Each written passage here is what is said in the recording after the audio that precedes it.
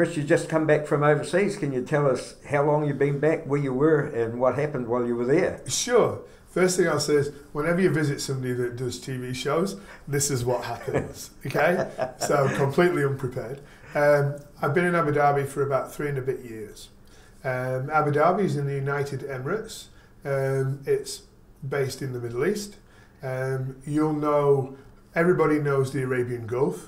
You know it as the Persian Gulf, but everybody hates that name. It's actually the Arabian Gulf. Anybody from the Arab world, it's the Arabian Gulf. And the UAE is a small place along the coast there, next to Saudi Arabia, Oman, and you'll know Bahrain, Qatar, and Kuwait. So the UAE is in that area. And I've been there for 3 and a bit years, and I've just been back 3 months. And why did you go there in the first place? Well, nothing really glamorous, really. My wife wanted to work abroad, so I was just a flunky sidekick for a change.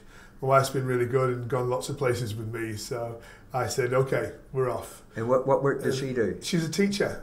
She's a primary school teacher, which makes us fit really well because I'm just a child, and so she works all the time. So we went, and I didn't really know what to expect. I was like most people.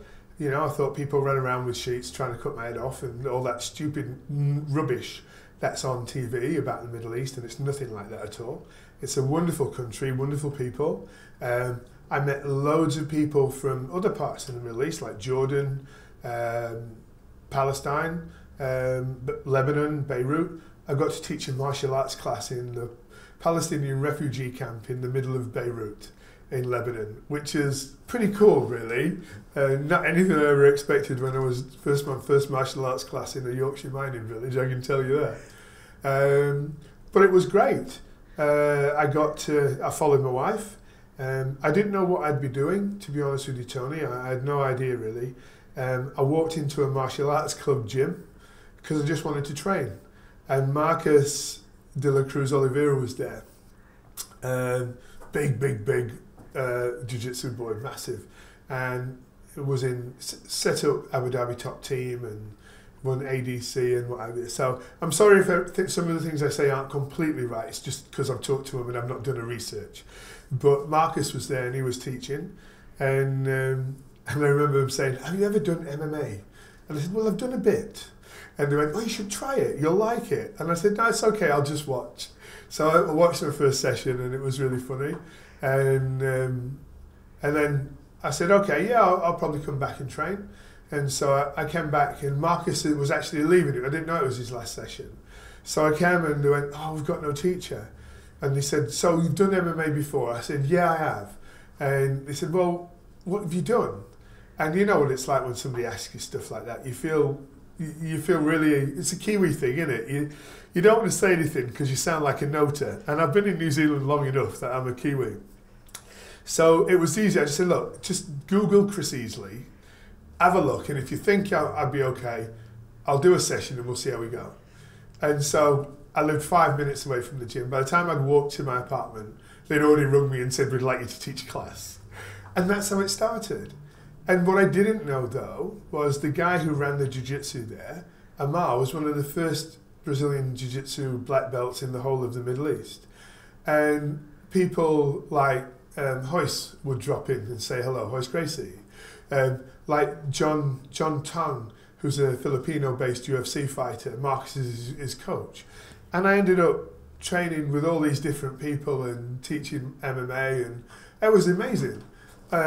What people don't know is that jiu-jitsu in the UAE is a school subject. So you go to school and you'll do like history, you'll do geography, and then your next class will be jiu-jitsu. And there are hundreds of Brazilians in the UAE who teach jiu-jitsu. So it's everywhere. So our club was not the biggest.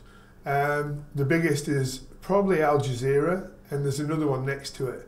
And they have lots of professional fighters, Brazilian jiu-jitsu fighters. And one school, which is a little bit bigger than Al Jazeera, has 3 levels for classes. There are hundreds of people who train every day, hundreds. And every school has a jiu-jitsu teacher. Every boys' school has a jiu-jitsu teacher. So on a Saturday afternoon, we'd like have an open mat. So any day there'd be anywhere from 20 to 30 black belt Brazilian Jiu-Jitsu people from different levels, from black belt through to third dan and what have you. And it would be open mat, so we'd all have a roll. And it was really funny because we'd have a roll, and I do MMA. So for me, Brazilian Jiu-Jitsu I train at in that I don't want to get swept and I don't want to get tapped. If I can do those two things, and even if I'm underneath, I can not get tapped, I consider it that I've held my own, if not won. Because at the end of the round, we get to stand up and I can hit you again. So that's sort of what I use it for. I love it, but that's what I use it for. So when I play with the boys, in Brazilian Jiu-Jitsu, I've only got a blue belt. I mean, I've trained a million years, you know what I mean? But I'm just a blue belt. So we'd have a play and they'd go, "You're not a blue belt." I said, "Well, I am, because it's the only one I can wear." But I really do MMA and no gi. And so we'd have a play, and then it'd be a game to see, they'd try and see if they could sweep me or they could tap me.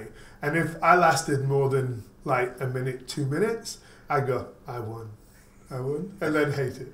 But it was still, they were good guys, you know, they were really good guys, and it was a lot of fun. And from there, I got asked if I'd be involved in, there was a fight circuit, a promotion called Desert Force at the time. And they went all across the Middle East, and it was a professional show, it was on TV. And just to give you an idea, NBC was a TV company that ran it, and they have a potential audience of about 1.2, 1.3 billion. So it's not a small show. Now NBC have Brave, which is a show that most people know, a lot of people know now. And they had Phoenix before that, but it was Desert Force first. So I got involved in that and provided a couple of fighters who I trained for, and I did some refereeing and some judging. And then there was quite a big show in Jordan, and I went to do that, and I met Mark Goddard. You'll all know who Mark Goddard is. And Mark talked to me about IMAF, International Mixed Martial Arts Amateur Federation. And they're enormous now. And now they're linked up with WAMA. It's IMAF and WAMA pretty much run the whole of the world for amateur mixed martial arts. And their goal in 2028 is to get into the Olympics. So Mark is their official, I suppose. He runs all the officials and teaches and runs courses. And so I actually already had a qualification from a guy called Blake Rice for ABC, American Boxing Commission, and I'd had a qualification here and what have you. So I went, yeah, okay, I'd love to get involved in that. So I paid all my own fares, so all you kids who complain about you're not getting paid for martial arts, welcome to the world of us old people, because we never got paid for martial arts. And if you counted all the money that we've spent around the world to do martial arts, yours is a pittance. You've got an apprenticeship to do. So anyway, I paid my money to go to Ireland, paid for the course. Even though I had all these things, I still did the same thing that we're used to from when we were kids. I paid all my own money, went to Ireland, did a course, met some really good people, got to work, got to do some stuff in Kavanagh's gym in Ireland, and where Connor was and what have you. And I got qualified as a judge with Mark Goddard. And then I started to work some of the shows. And Mark was really good. He looked after me, very much so. And then I got involved with IMAF, and I judged the World Championships. Because I don't want to bore you with a history lesson, but I had a lot of history for MMA in New Zealand. And then MMA in New Zealand took a turn that I didn't want to get involved with somebody who tried to control it. And I just like training. I'm not into politics. So I'd left MMA for a long time. And I got back into it through Mark and through Desert Force and then Phoenix and Brave and IMAF. And I reconnected with Kiwis that you will know, people like Mark Craig, people like Neil Swales, people like Terry Hill. And I reconnected, and it was wonderful. And it's been an absolute honeymoon from coming back and being back in a sport that I started. I know it sounds big-headed, but I did. And like I said, I didn't like where it was going, so I didn't really want to get involved. And now I love the people who are in it. I love the honesty and the integrity of those people. And their desire, really, is the same as mine, to make MMA back where it was. And so I got involved in that, and I went and did the World Champs in Bahrain a year ago. Then I went to Melbourne, again, paying myself, right? And I was going to do the judging, but my boss now asked me to help on the other side of things. Then he asked me to come to Romania, and then I've just done the World Championships again. And I was the backstage manager. I ran the backstage. And to give you an idea, there was 374 athletes. 5 days of competition. Obviously, I was there for longer than 5 days. On the first day, there was 88 fights. There were 4 cages. And on the second day, there was 96 fights. So there has never, ever been an MMA event like it ever in the history of the world or in our sport. Last year, there was 3 cages, but this year there was 4. And there was just under 400 fights, which is phenomenal. There was a team of officials run by Mark who did a great job, referees, judges, time kit, all those things. There was us in the back, there's the equipment people. They were great, Janie, Sharon and Ryan. There was, in the back with us, there was Steve Steele. I know his name, it sounds like an American film star. Steve Steele is such a cool dude from LA. There was Ben and there was Ryan, who were all working with us backstage. Ralph, who was the regulator and inspector, he ran for all the fairness and the rules and this is how it should be. And all the way through to Alistair, who was the tournament's director and boss. So all this massive team of people, and we put this thing together. And what you don't know, which is wonderful, is we have a New Zealand girl who is a 2 times world champion. We have 3 world champions in New Zealand. And you never know, because nobody knows about MMA anymore, but there's 3 of them. So there you go. That was... Well, you're back here now, and you're going to carry on with your role. You've got a leading role here now in New Zealand, and you hope to be able to build the game here even bigger than it is, and keep and get involved more overseas. Absolutely. I mean, it's an unprecedented time in New Zealand. We have, if you wanted to include 2 other people, we have 7 Kiwis who are involved in the UFC. We have 5 home-based ones. Shane Young, Kai Francis, Luke Jumia, Dan Hooker, and of course Israel Adesina, right? But we have 5 guys who are in there. It's unprecedented that a small country like us would have such great representation. And if you include Mark Hunt and Robert Whittaker, I know he's Aussie, but he's really a Kiwi boy, right? He won't like saying that. But that's 7 people. That's enormous for us, but you would never really know because we don't have enough of a profile.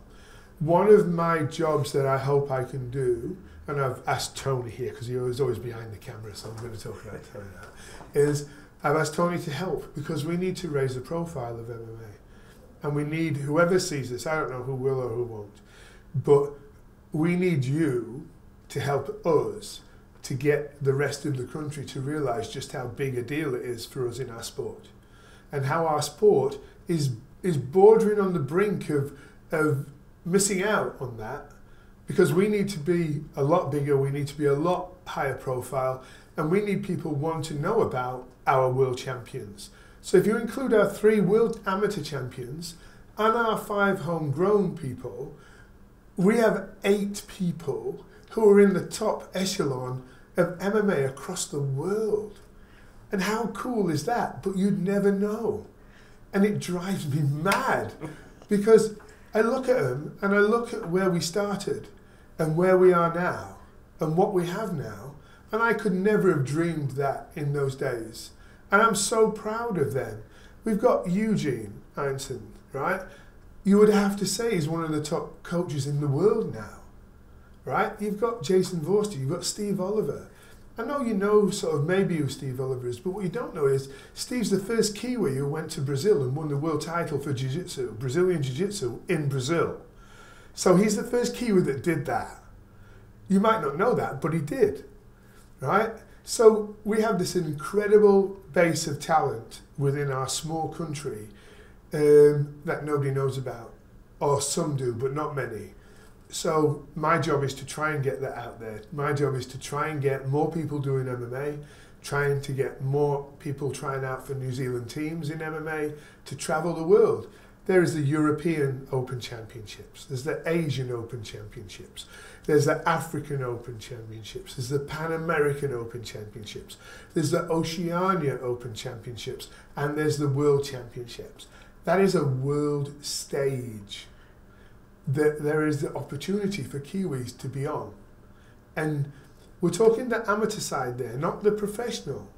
The professional is, you've got Brave, Bellator, ONE FC, you've got Phoenix, you've got the top of the ring at the moment, UFC, you've got ONE FC, you've got Eve Ting. When you start talking about these people, you start realising that, my goodness, there's a lot of talent in New Zealand, and they're on a world stage. And that's my job, or actually it's Tony's job now because I'm just giving it to him, is we need to get this message out. We need to know who these people are. We need to know who to talk to. Because the media in New Zealand, the mainstream media, and I don't blame them, but they don't know about us because we don't tell them about us. We have to take responsibility to give them the opportunity to know about us. Then we can blame them. But you can't blame them if they don't know us. So everybody, get involved. Get part of it. Chris Easley, 027 883 5555, or Easley Christopher at hotmail.com. That shows you how old I am. Right? Or Facebook. But be in touch. Help us to grow this sport. Brilliant, mate. Is that all right? Great talking to you. Fantastic. Hey, listen, thanks. And like I said, just be prepared when you come to visit Tony to talk about stuff. He's going to put a camera in front of you and just make you off the cuff do some stuff. Cheers.